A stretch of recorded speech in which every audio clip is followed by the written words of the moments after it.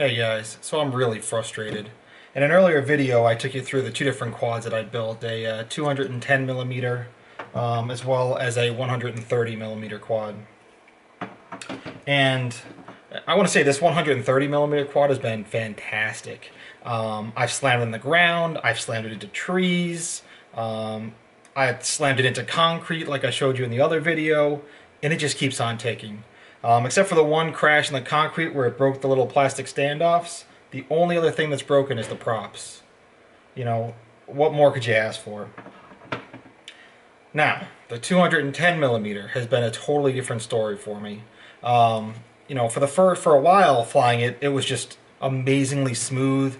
It felt really good. It felt locked in. I started learning how to tune quads. I was looking at the Betaflight configurations, different versions of BLHeli. I went through BLHeli and set up DampenedLight. That was really awesome when I first tried it. I felt like I could do a smoother roll all of a sudden. I was really enjoying it. And then all of a sudden, as things were going, I didn't even have a crash, but I started noticing things like twitches. So as it was in the air, I noticed it kind of like do these little yaw twitches and make these really weird sounds. And I could still fly it, but it would just keep doing these twitches, and it was really concerning, and something was definitely wrong. So then I started playing with things. I started changing all sorts of settings. I put everything back to how they used to be when I first started in case that made a difference. It didn't.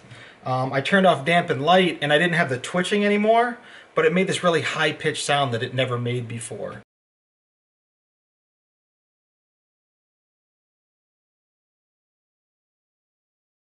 And that tells me that something's wrong. And the weird thing is, these things started happening without a crash. I had crashes afterwards, kind of as a result of this. I also started having issues with the video transmitter getting blacked out every so often. It's just been really frustrating. Trying to figure out what it was, I noticed if I looked at the black box, I could see that there was some gyro noise. Almost it looked like it would think it's moving, so like the twitching was trying to correct for it, and I almost think the twitching was then making it worse. So I actually changed out the flight controller, and with a brand new flight controller, it didn't make a difference. It's the exact same problem. So today, just because I want to try something, I want to see if it makes a difference, what I plan to do here is change the solder points on the ESCs and the motors, just see if that makes a difference. If that doesn't make a difference, I might actually try changing the motors for new ones to see if that was the root of the problem. Maybe they're vibrating too much and that's causing kind of the problem. I don't have any rubber O-ring standoffs to try in case it's just an overall noise problem I can solve. But I'm really running out of options, and I'm getting pretty frustrated with this. So one of the most frustrating parts about this is it doesn't seem like it's a motor issue.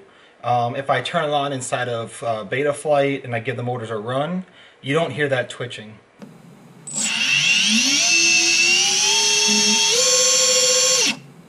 The motors seem to go pretty smoothly. However, if I connect my transmitter and give it a little bit of throttle, at certain throttle ranges you'll notice it start twitching.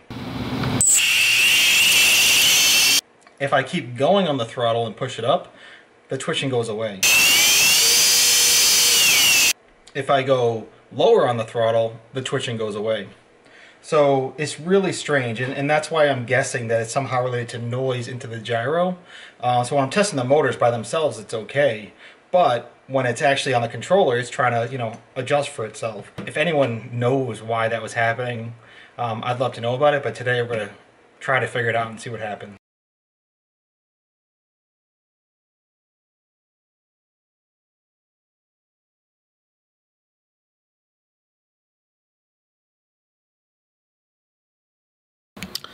So if you take a look at the motors, everything looks fine in there. There's no dirt or gunk that I can see. Coils look really good. Everything looks really clean. Hopefully I'll learn more as I keep going with this process. Alright guys, so I'm hopeful I found the root of the issue here. I'm not entirely sure if I did this while I was taking the heat shrink off or if it was already like that, but it looks like one of these connectors on one of the motors became a little bit loose. Maybe that's what was causing that little bit of jitter, and that was resulting in the issues all around. So I'm going to restart all this up and see if that makes a difference.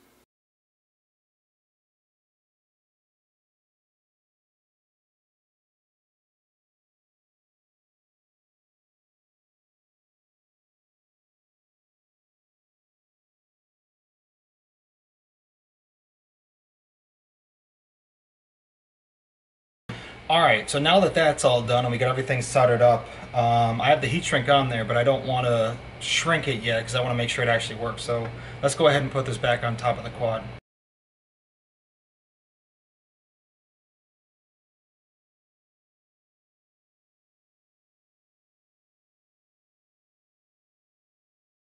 Alright boys and girls, it's the moment of truth.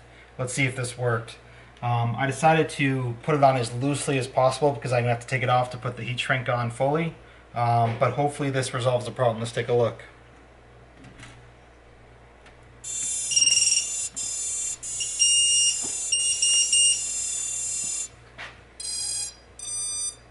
Let's give it a shot. I'm kind of nervous.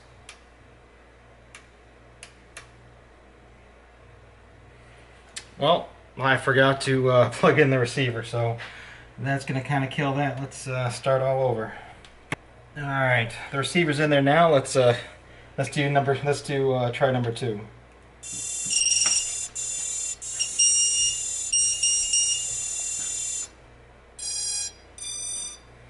All right, armed, and spin it up.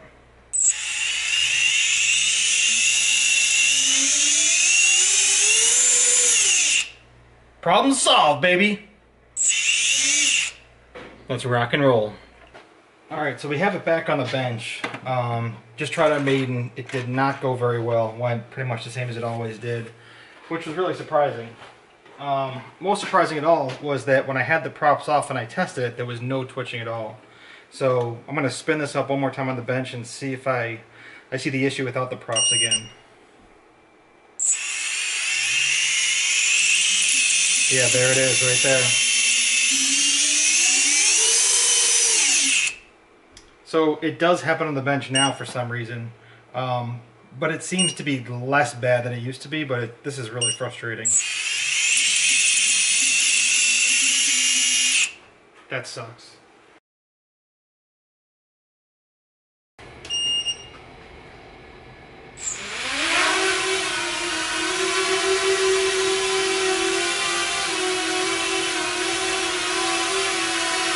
So I was finally able to get to the bottom of what was going on here. I don't totally know how to fix it, but at least I can make the problem go away. It seems that basically what I did is, if I loosen up the nuts on the motor enough, so not quite enough where it's wiggling, maybe slightly, the problem goes away. I don't see the jitter, I don't see the problem with the gyros. So I don't know exactly what that means. Like this one I can't even move, but yet the problem doesn't happen. And that's why when I went through and I disconnected everything and started testing after reconnecting the ESC, I thought I had fixed it. It's just because the motors are on more loose, and that's why it was fixed. So anyway, I'm going to put these the rest of the nuts on really loose, test it again, make sure it works, then maybe try it outside. Maybe the answer is I need to get some sort of motor mounts, rubber motor mounts, something like that. We'll see. So after we got done building up the quad yesterday, the sun went down on us, so we didn't really have a chance yesterday to test it out. So today I'm here at the park. I want to see if it flies any better.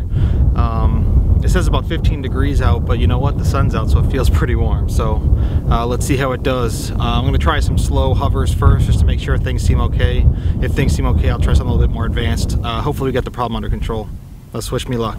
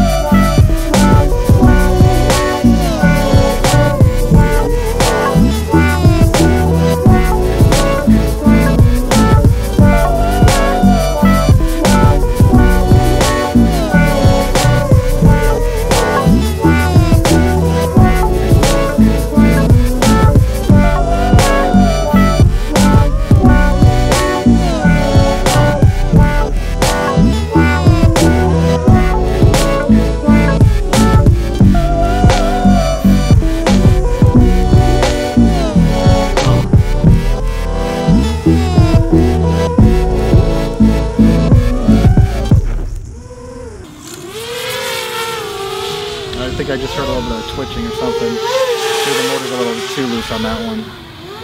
Probably want to keep it a little bit easy here.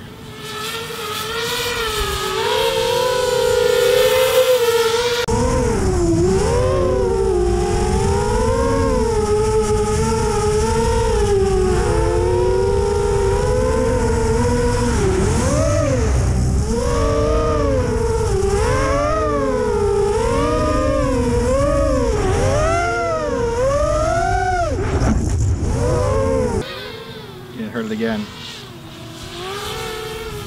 Let's go ahead and bring it in and take a look.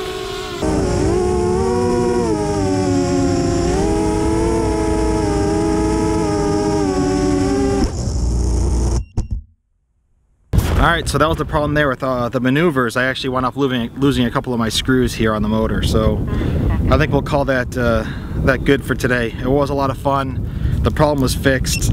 At least I have an idea on roughly what to do. Yeah, so I still call it a success.